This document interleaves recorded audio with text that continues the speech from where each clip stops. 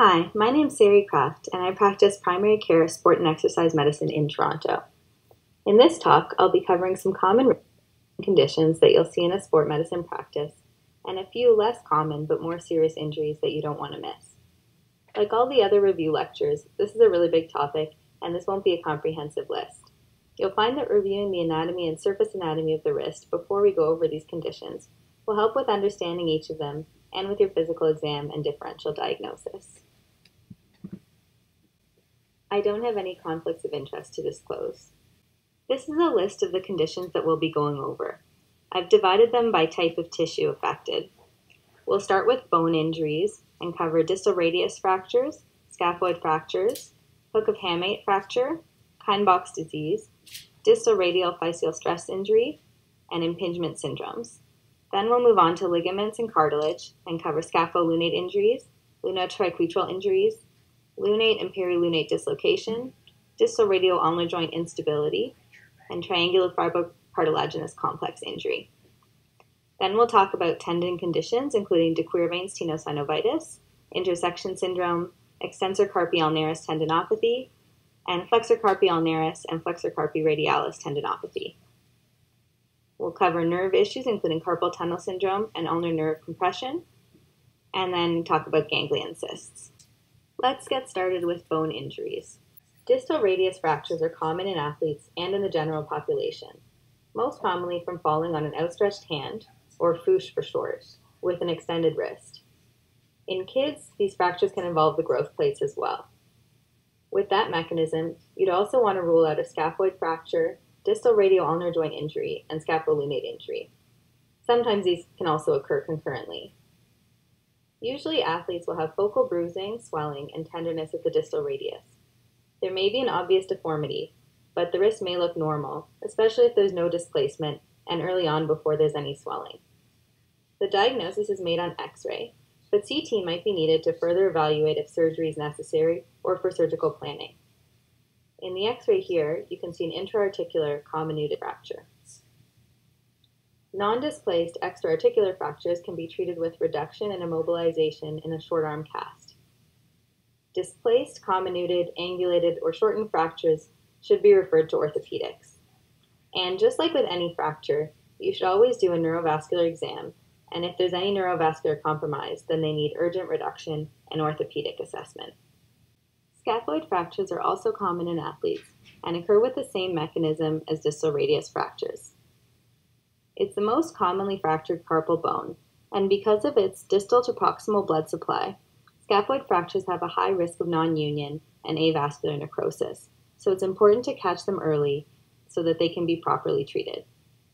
The highest prevalence is in the 15 to 30-year-old population, which overlaps with a lot of the sport medicine population.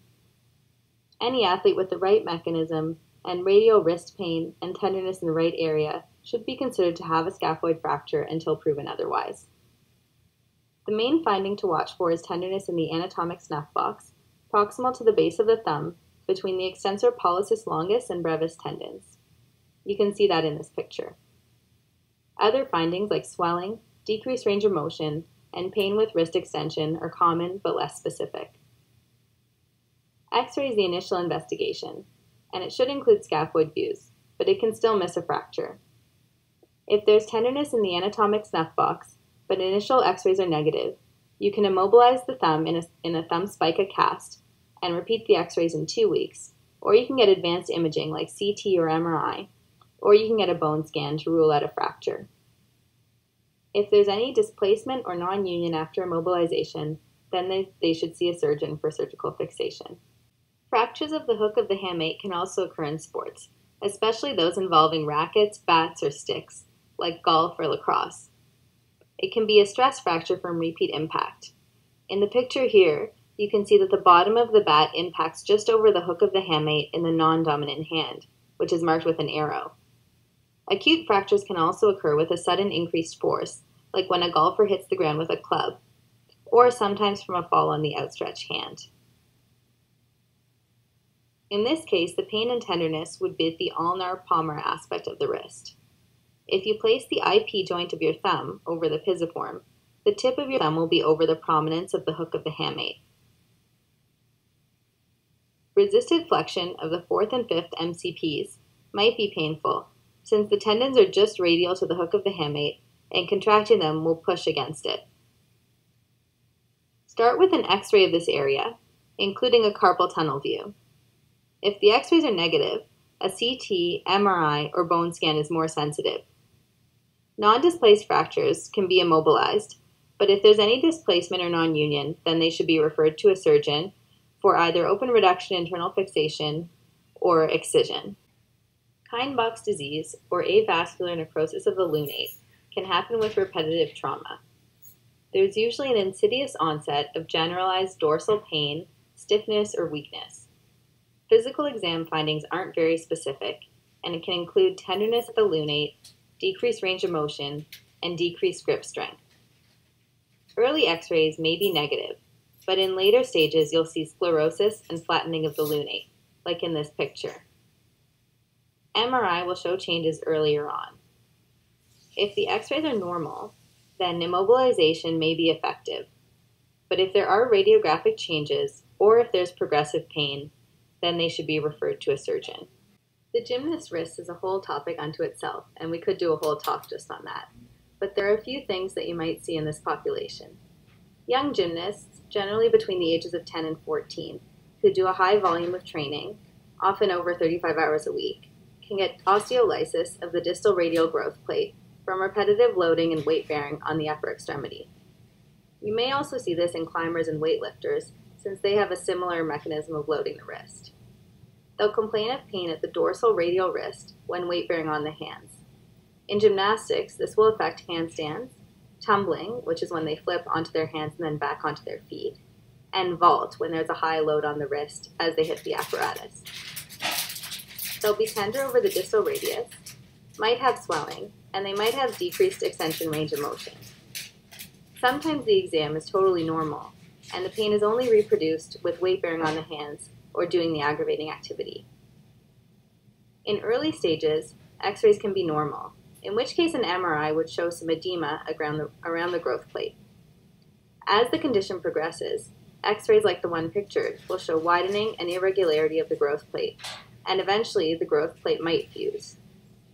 If the distal radius growth plate fuses, but the ulna continues to grow, then they'll end up with a longer ulna, or positive ulnar variance, and that can cause other injuries like triangular fibrocartilaginous complex, or TFCC tears, which we'll talk about later.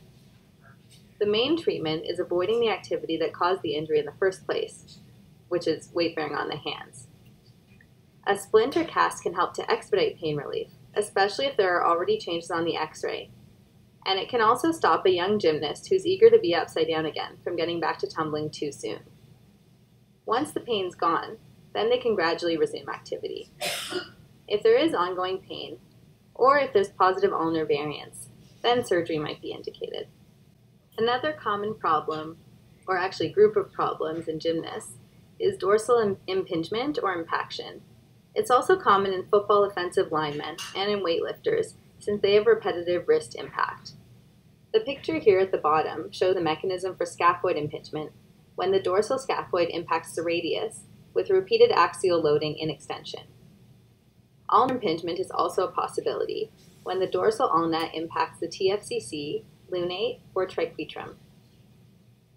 X-rays are often normal, but in ulnar impaction syndrome, you might see positive ulnar variance. Over time, athletes might develop a dorsal ossicle at the site of impingement. The mainstay of treatment in this case is again avoiding the aggravating activity and splinting for comfort and to avoid extension. Anti-inflammatories and cortisone injections can help with pain. For ongoing symptoms, surgery might be indicated to debride osteophytes or synovitis, or for ulnar shortening in the case of positive ulnar variance.